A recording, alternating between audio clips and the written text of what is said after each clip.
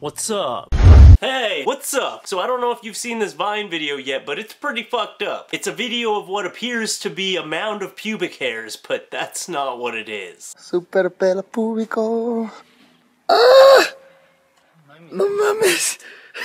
It was a cluster of thousands of daddy long legs. I don't know what they're doing clustered up there, but my guess is sex. It was a big giant spider orgy, and that guy interrupted it.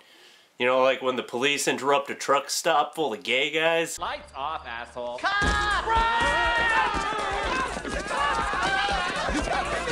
They're just trying to get off. My question is, why was this guy touching this mysterious mound of hair? When I see something that looks like pubic hair, I don't touch it at all. But this guy was like, oh look, thick black pubic hair. I wonder what it feels like on the tip of my finger.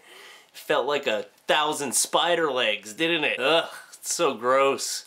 I couldn't imagine if my girlfriend saw that many spiders at once. She freaks out if she sees one spider. If she saw 1,000 spiders, she'd probably just die. She'd expect me to kill them. That'd be the thing that would get me. I'm not killing 1,000 spiders, okay? I don't take anything on 1,000 on one. In other news, I have the best segues ever. A teenager from India has poured boiling water on a girl's face after she unfriended him on Facebook. So, you know, it was completely justified. I don't know why kids take Facebook so fucking seriously, but apparently in India they take it more seriously than anybody, because apparently kids in India, that's the only way they communicate to each other. But you can't be getting pissed at someone for unfriending you on Facebook. You have to know that more than half the people on Facebook aren't really your friends. I bet most of the people that added this teen on Facebook just added him because he's that kind of crazy that'll kill you if you don't add him or pour boiling water on your face. These teens that take Facebook so seriously, they just must not have a lot of friends in real life. Man, if my friends judged me on my Facebook actions, I wouldn't have any friends at all. Some of my best friends added me on Facebook, and it took me 4 years to finally accept their friend request. And it was nothing against them, it's just that's how often I use Facebook, once every 4 years. That's how much I love it. As far as I'm concerned, Facebook is just a place that you go if you want to find your old friends or ex-girlfriends from high school,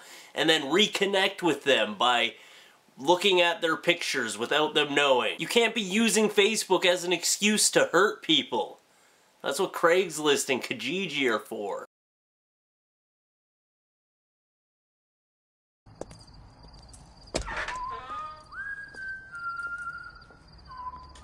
Lights off, asshole. Where's